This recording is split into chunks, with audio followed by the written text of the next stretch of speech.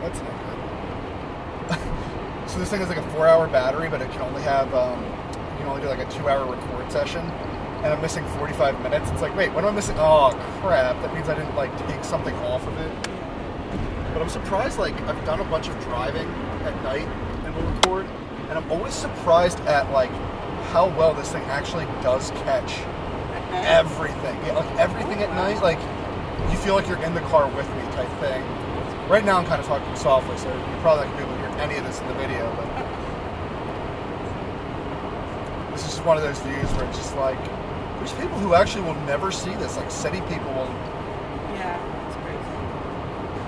Or like one of my friends, I was driving him up to the Poconos for something, I forget why, but he's like, initially I'm from Boston, so he's like, I've never seen anything like this, ever. And I'm like, wait, what, really? He's like, well, obviously, again, when I was driving down here the first time, like 10 years ago, and I was like, oh, snap, like, that's crazy to think that some people just might not ever see something.